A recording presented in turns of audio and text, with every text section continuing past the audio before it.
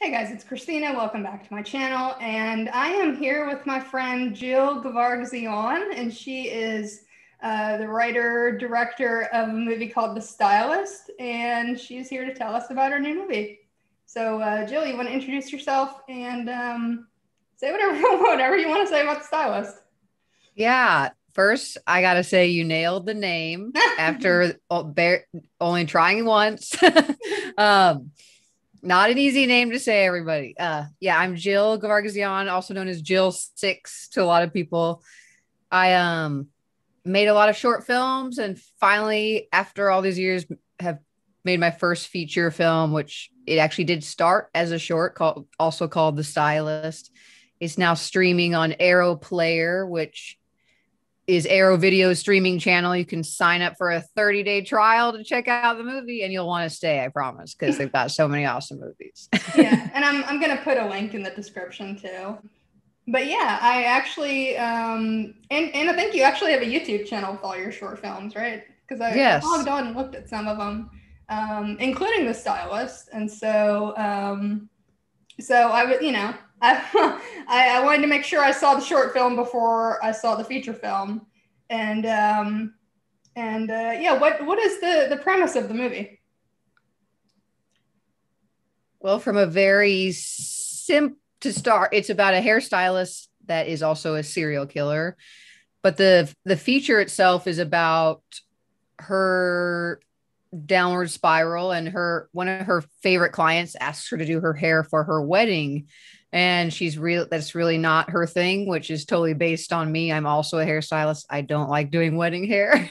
And but she sees it as a way to get close to this woman. Olivia is the other character, and through that hopes this friendship will build. It does not go that her way, and things wildly go out of control without spoiling it too much. Yeah. Oh my gosh. It's really something we set out to make as like a really dark character piece, Mhm. and but infused our love of horror and slashers in there whenever we could. Did you have like any particular movies that inspired it? Quite a few. Kind of the original concept was, it's weird because it's a very different looking film, but Leatherface in the original Texas Chainsaw Oh, had cool. like a influence on her, like in the sense of how they wear the skin of their victims, while hers is different. She wears hair, but Yeah. the same idea of how they're kind of escaping into another person's identity in a way. But she Claire, the lead character, the stylist, was also largely inspired by Lucky McKee's film, which I know you have connections to the Lucky McKee world.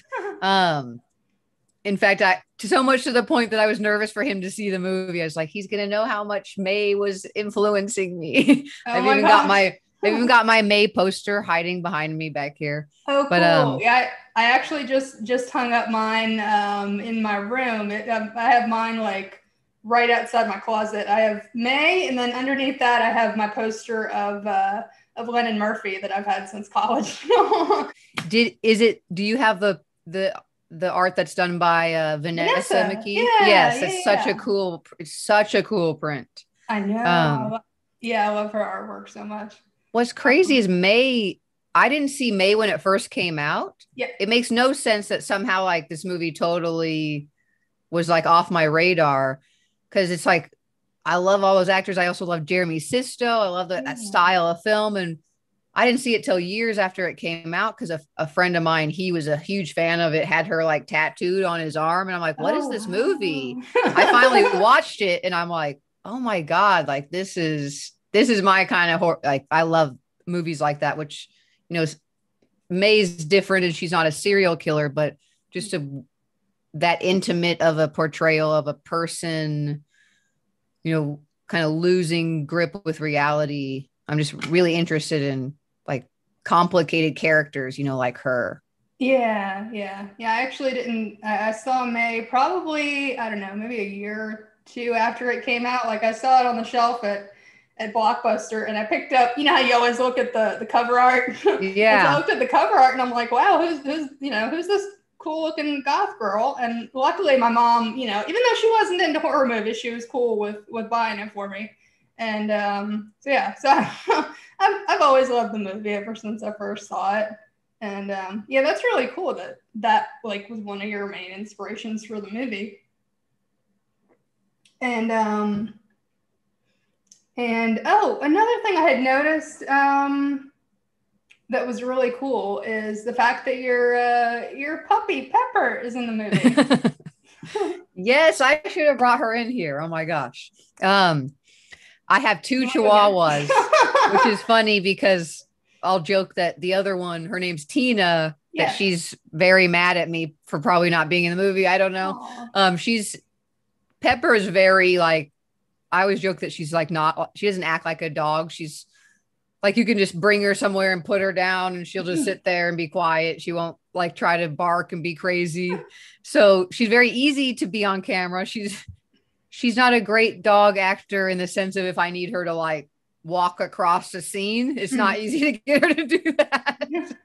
But like if she just needed to be cute and sit there, that was not hard. But yeah, we put her in the short film, and I always knew if we ever finally got to make the feature, like she was going to still be Claire's dog and be in the movie like as much as possible. That's so sweet. We had her like, I'd have her on set all day, all the days that we were shooting in Claire's house. And just someone would be holding her behind the scenes. She was like the morale boost for everyone. Yeah, she's like Claire's best friend in the movie in a way. Yeah, it's kind of like the idea of putting her in there was to give a little bit more sympathy to Claire, to show like this is like the one person she can connect to, and that she isn't, I've never wanted obviously portray her as like a pure evil creature and to show that she's a layered thing, but also selfishly wanted to put Pepper in there because she's so dang cute. She's cute, and she's been doing such an awesome job, you know, with both of y'all promoting the movie on Instagram. She needs to get to work on that. So cute. She needs to be posting more. I feel like everyone follow Pepper at Pepper6. Yeah, I'll be linking her her Instagram down below. She's available for her own interview later as well, where she will just stare at the screen and say nothing. Aw, she's famous. Trying to make her famous. And so you filmed the movie at your actual hair salon that you work at? Yeah, which is a lot of fun because I'll tell clients while I'm doing their hair now, I'll be like, newer clients that don't know me, you know, a lot of people I've been doing their hair for a long time, so they know I make films and I've been trying to make this for a while, but I have clients that are newer, and when I'm kind of telling them about how I make movies and I've just finally made this first full movie, and they'll be like, oh, what's it about? And they're like in my chair with scissors in my hand. And I'm like, oh, about a hairstylist who kills people. And then I'm like, don't be scared. It's fine. I swear. But it was so cool to be able to shoot somewhere where I work for so many reasons, because I'm there all the time and I could always be thinking about like, how are we going to shoot this anytime I was working.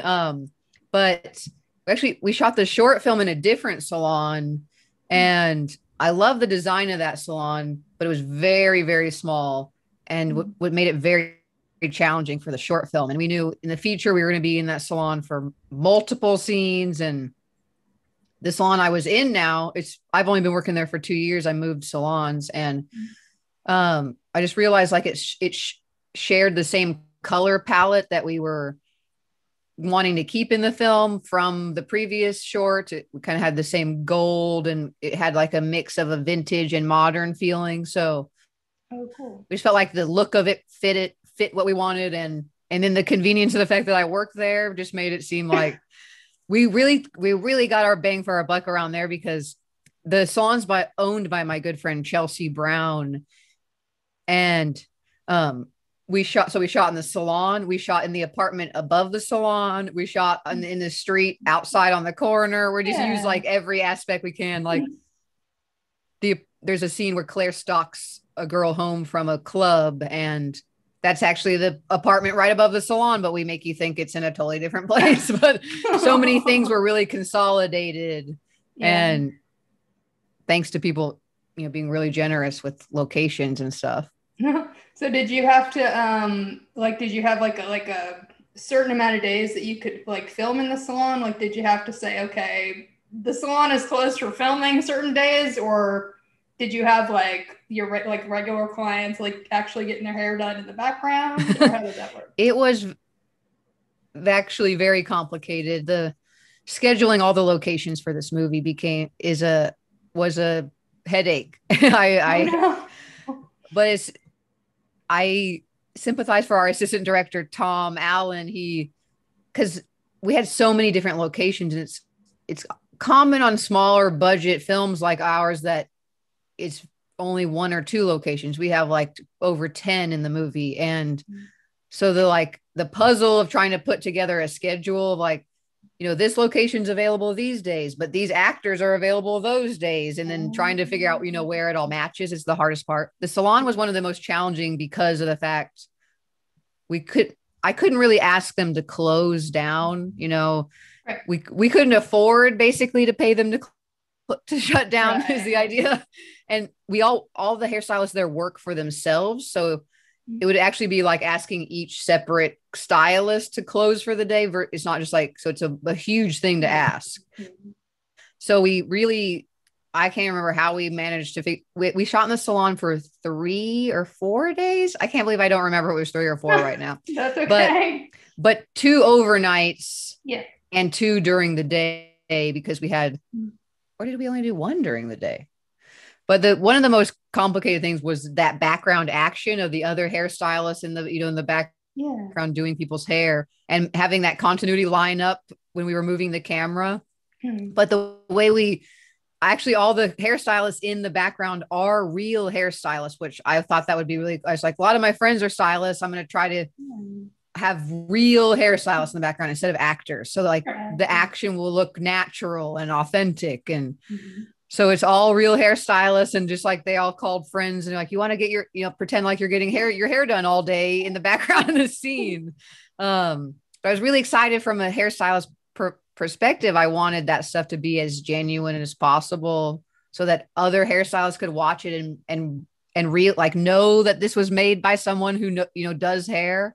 Right. Yeah. But it was challenging. I feel like the 1 full day, I can't even remember how we definitely at least shot 1 full day in the salon. It was another complicated thing was our coffee shop location, which we needed a whole day in too. And scheduling things is quite the thing.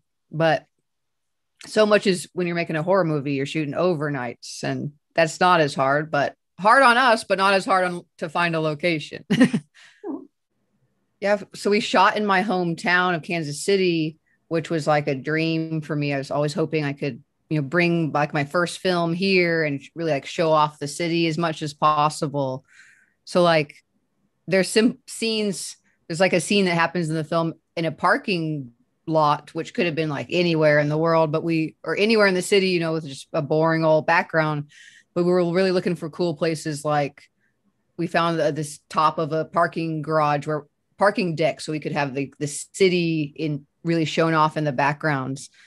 And we got to shoot in a lot of places like I grew up going to. Like there's a big dance club scene, which we actually turned this place into a dance club. It's really like a venue that bands and musicians play. And we like chopped this place in half with curtains and then turned it into a dance club. Which was so fun because I'm a huge fan of dancing and hip hop music, which is something that you don't see that much in horror movies. And especially when they do. No, you said that. Yeah. You're right. You really don't. And when they go to a dance club, it's always like techie, electronic type dance music. And I'm like, I know that stuff plays at those places, but, and it's easier to find that from a producer, for a film, but I was like, I want hit like rap music playing, like music that I like to be playing in this club. And so it was so cool to like create a dance club scene and then actually find songs by friends of mine that we were able to use. But like this whole project, like connected to that is like everyone I know and so many things I love, like in this movie. I asked like every friend I know to use one of their songs, or every location is like a friend's place. So it's like the whole project is like super personal in that way. It's like everyone in the background is either a friend or I cut their hair at some point, or so it's like when I watch it, it's just like warms my heart because I'm like, oh, there's that place. There's my friend Bob in the background, or it's just like Yeah. wildly personal in that way.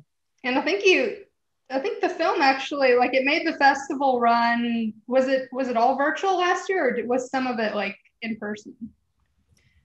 It was mostly virtual. We were fortunate to do a couple in person. We premiered at Fantastic Fest, which was virtual, and then in October we played a couple drive-ins, which was really cool. Oh, It's been cool. really cool that drive-ins are becoming, which they never went away, but it's like becoming popular again because Yeah. it's a way to get the hell out of the house and do something. Yeah. I'm hoping they're gonna, like it's getting warmer now. The drive-in will be huge this summer, but we got to I got to actually go to Knoxville Horror Film Festival where they held it at the drive-in, and then even one in Chicago at the drive-in. And that one was like a couple days before Halloween, and it sold out and it was freezing. So we're like, this is how much people want to get out of the house. Like, it's just, we were all, I think we're all cooped up. We're like, if I can go sit in my car and watch a movie, that's more exciting than being at home now. But more recently, because we're still playing festivals internationally and even still here, because I feel like the whole world's kind of adapting to COVID and changing the rules. Like a lot of festivals would disqualify a film if it was already streaming on a platform. But since the world is so different now, we still are playing a few even in the States, like the Florida Film Festival next month, which will be virtual and in person, and Panic Fest will be both. Yeah, I saw that one mentioned on Twitter. Yeah. That's cool. And Panic is our kind of our local, like big genre festival. It's a Kansas City festival. I had heard from them that Arrow Video was working with them on a couple movies. And I was like, are you guys going to show The Stylist? I haven't even told them that I wanted to show if you guys are showing movies. But yeah, that'll be cool because it'll be virtual and in person, very limited in person. It's like a 30%, I think, max capacity in the theater. But the theater that hosts Panic Fest showed the movie in February for Women in Horror Month with a very limited crowd. Oh, awesome. Yeah. But it was cool because that was actually the first time I got to watch it in a theater with people. Because the drive-in thing is cool, but you don't have that same experience of hearing the reactions because everyone's in their car. Yeah. So to finally be in a room and actually, hear and feel the reactions in real time. Yeah, exactly. The energy. Yeah, that's, I don't know about everybody, but me, it's like, I love going to the movie theater because, it's like you get that immediate feedback from the audience. Yeah, you can tell, like, they don't even have to say anything to you, and if moments worked or not. I feel like that's really also how, like, we learn as filmmakers when we sit in the audience and hear like specific moments, like, did that joke land? Did that scare land? Can you feel the tension in the audience? Yeah. That's nerve wracking and one of the most fun parts of making a film, I think. I always think watching it with a group is like equally exciting and terrifying. Oh, that's so cool. And it's just so awesome, the huge amount of success that you're still, the movie is like still playing at festivals and playing on Arrow Video, and it seems like it's everywhere, which is so cool. Thank you. Yeah. And we have more exciting stuff coming. The film will come out on Blu-ray from Arrow in June. Oh, okay. Cool. And digitally, so you can own it, either digitally or physical, which I know for all of us horror nerds, like, I'm just so excited to have a nice physical copy of the movie. Yeah, exactly. Yeah. Filled with so many special features and extra stuff. Oh, that's going to be so cool. Well, thank you so much for taking the time to talk to me today. And thank you for having me. Yeah, you're welcome. And for everybody that's out there watching, you can check out the Stylist on Arrow Video. I'm going to go ahead and link any links Jill wants me to put. I'm going to put them in the description. And thanks for watching, and I'll talk to y'all later. Bye, y'all.